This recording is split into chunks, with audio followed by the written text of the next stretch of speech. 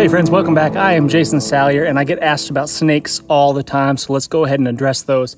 I've got a copperhead right here behind me. I'll let you see him real quick. Let's see. There he is. So there's a copperhead right there. Let me zoom in a little bit because I don't want to get too close to him. I'm probably 2 feet away right now. But there he is. They are beautiful and creepy all at the same time. So copperheads like this one are amazing. Their camouflage is perfect. If they're in the leaf litter sitting on the ground, man, they are invisible. It's pretty amazing. Just the senses that they have. They're basically a pit viper, and they can sense heat. And even in pitch blackness, they can't see a single thing. They can find their targets and strike them. And they have a hemotoxic venom, which basically means that it kills the red blood cells. It is a pretty nasty way for a rodent to go, I would imagine. But for humans, they're really not that dangerous. They're not that aggressive of a snake. And typically, they will deliver, well, not typically, but a lot of times they'll deliver what's called a dry bite. If you would happen to, they don't want anything to do with you. They want you to leave them alone, and I want to leave them alone as well. But if you should happen to step on one, it might do what's called a defensive bite. But typically it's dry because the snake doesn't want to waste its venom on something it's just using for self-defense. It wants to save that venom for its prey. So it might get you, but it's going to deliver a small dose, or if nothing at all. But they like to hang out in these rocky outcroppings kind of like this because these rocks have a large thermal mass, and they're going to retain their warmth throughout the night. But it's also much like a cave, you know, it's much cooler back in there during the hottest part of the day, and that's why they like to hang out in spots just like that. But you can see how easy it would be if I was kind of just climbing up these rocks right here. If I could stick my hand in there or whatever and accidentally touch him, he probably wouldn't like that. May not bite me, but then again he might. So I get questions about this all the time. What do you do about snakes? Well, one, avoid them. Know where they live. I don't know this to be a fact, but in my personal experience, just speaking from personal experience, I see them on southward facing slopes a lot more. And anytime there's rocky outcroppings like this, they're going to be more prevalent. If I was going to look for a snake, that's where I'd look for one. And just keeping a constant awareness of them, always looking where you're putting your feet, always looking where you're putting your hands, never just blindly walking through something that you can't see. Don't stick your hands in holes like that you can't see inside. Tall boots, a good idea. If you're in real snaky areas, thick leather, rubber boots, things like that, snake chaps, all that stuff is a good idea, and I'm not going to discourage you from wearing them. Do I wear those? No, I have worn snake chaps before, but that is when I was actively hunting rattlesnakes. So that's a totally different scenario. I was looking for a trouble. But so what would happen if this copperhead bit you? Copperheads aren't the worst. What's going to happen is several symptoms. Well, if it delivers any venom to you.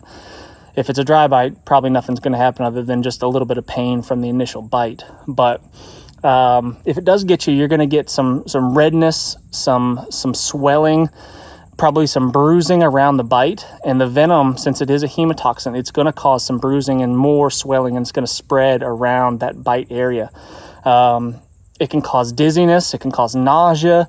You can pass out. It can cause your heart rate to speed up, cause your blood pressure to drop, which has been known to cause people to pass out, to faint.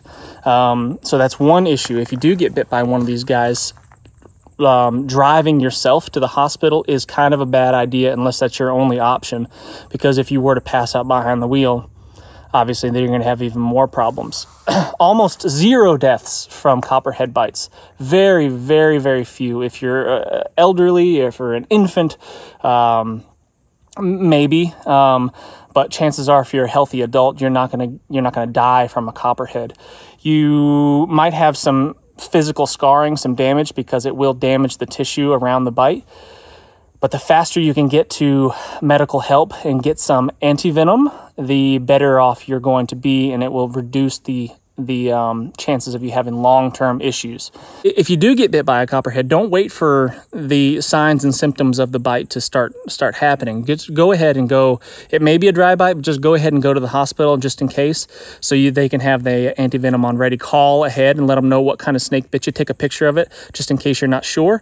If you're not sure it's a venomous snake, it might be a harmless water snake or something, but you're not sure. Just go ahead and go just to be on the safe side. But know your snakes, know what they look like. Copperheads have a really, I mean, it's not hard to tell the difference between a copperhead and a non-venomous type snake that has similar markings.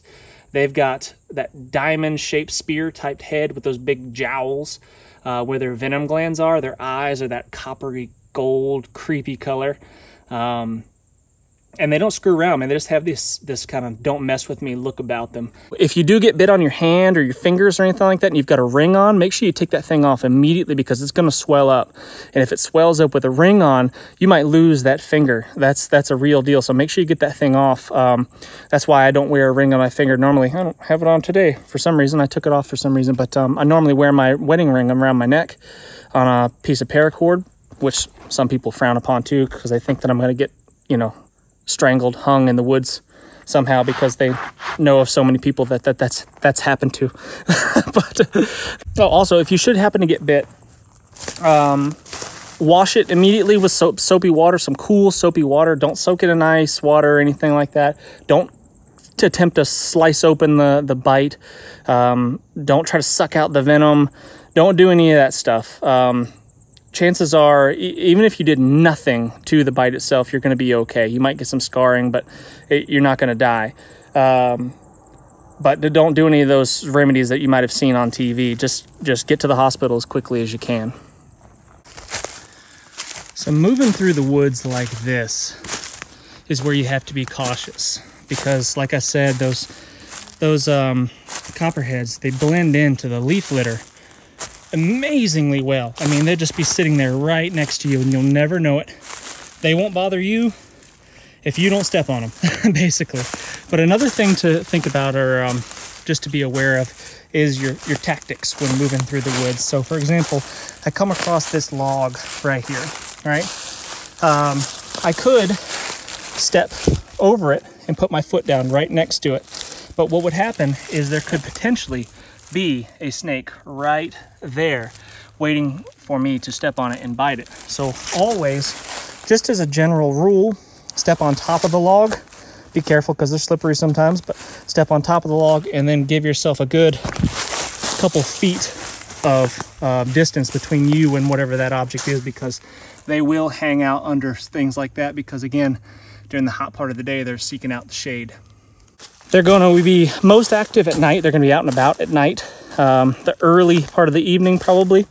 Not when it's the coolest, like just before dawn kind of deal, but the early evening as the sun goes away, and it's the perfect temperature for them to be the most active, and they're going to be out hunting. They're typically ambush predators, so they'll just kind of lie and wait for some critter to come by and then give them the juice. But anyway, keep a lookout for them, guys. Leave them alone. Growing up my whole life, if there was a snake of any kind seen on my property, it was a dead snake. And I don't necessarily agree with that philosophy. I typically leave them alone. Now, I guess if a venomous snake is right next to the house, I would attempt to relocate it or dispatch it.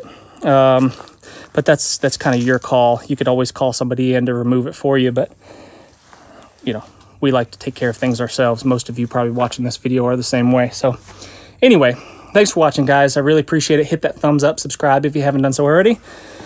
See you on the next video. Leave us a comment. Today's comment is, what would we name that snake? I feel like he's a Theodore. Definitely a Theodore.